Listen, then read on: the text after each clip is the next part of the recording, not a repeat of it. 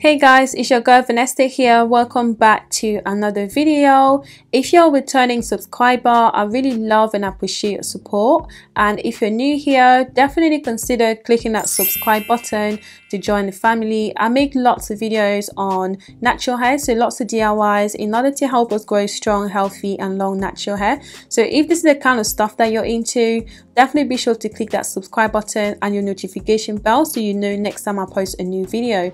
So in today's video, I will be sharing with you how to make this amazing moisturizer. Like, this moisturizer is so good. It will help you grow your hair faster, it will keep your hair moisturized, give your hair lots of shine, and also make it nice and thick. So if you're interested, definitely be sure to keep on watching and watch till the end of the video so you don't miss out on any useful information. Like I always say guys, you don't want to miss out on any step on how to make this, so keep on watching if you're interested.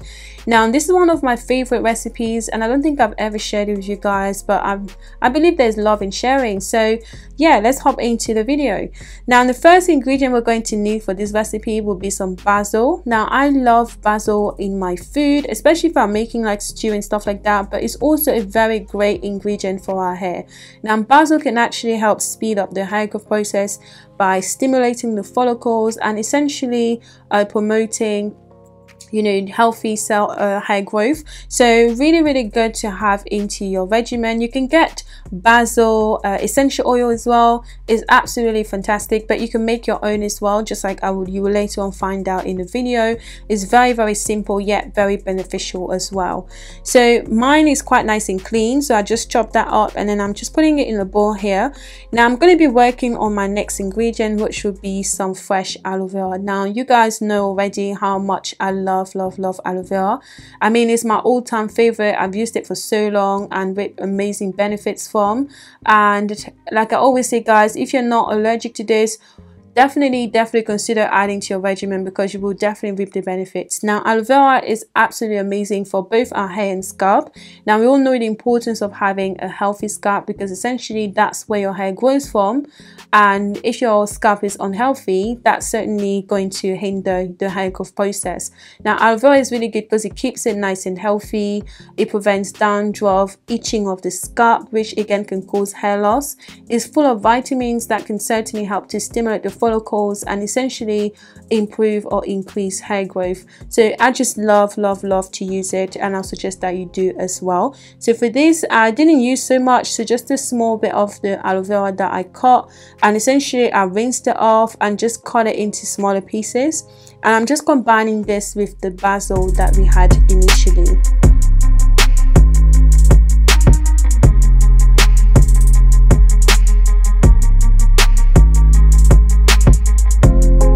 So now I'm going to go ahead guys and add some olive oil. Now feel free to use grapeseed oil or any other oil that you've got available. I just love olive oil as well because of how it makes my hair look so shiny. It makes it more manageable for my hair as well. So I added, I don't know exactly how much I've added guys. Feel free to add as much as you need, or as little as you need.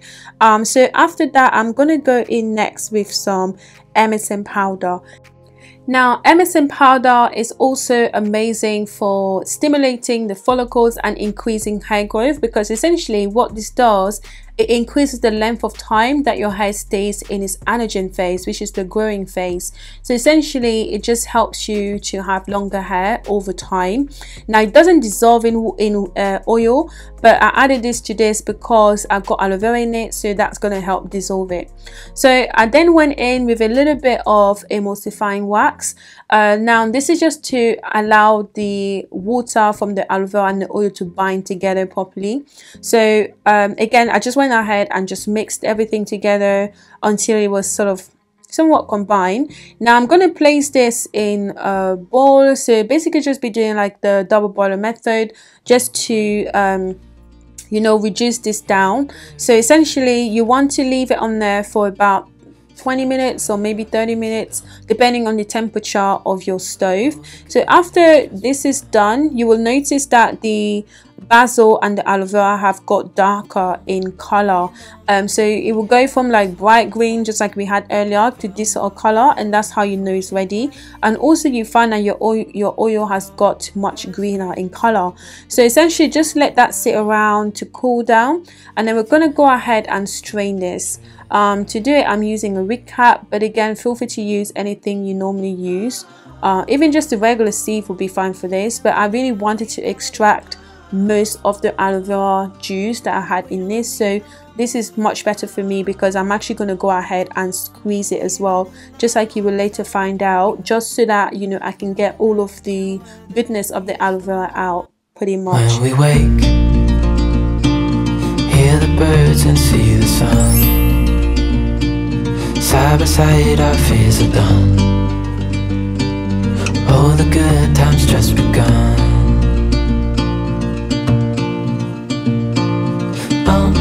We know what we have, let's hold on tight.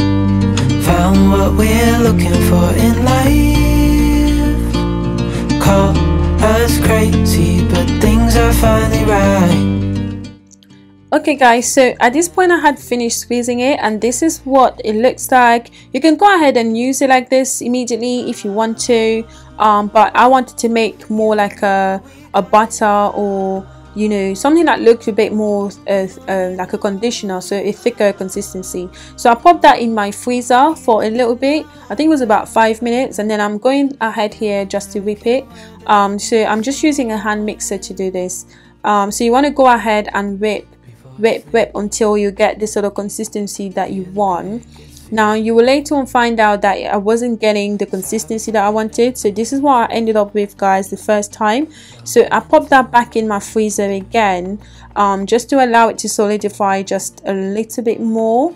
So this shouldn't take more than 5 minutes really. Well, I guess it depends on the temperature of your freezer, but it didn't take too long for me. So essentially once I got it out, I'm now adding a bit of preservative here. So I'm using phenoxyethanol as a preservative, but feel free to use any other preservative that you've got. So you can sort of see that it has solidified a little bit more here.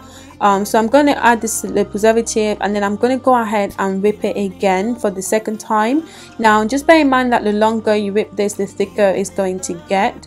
The thing as well is once it sits around for a little bit, it thickens. Okay, so it depends on the sort of consistency that you want. So if you want a sort of a thick consistency but sort of still slightly runny, then don't whip it as much. But if you want a really sort of you know, thicker consistency, not as runny, then you need to whip a bit more, and you might have to pop it in the freezer a little bit more as well, just so you have the desired consistency.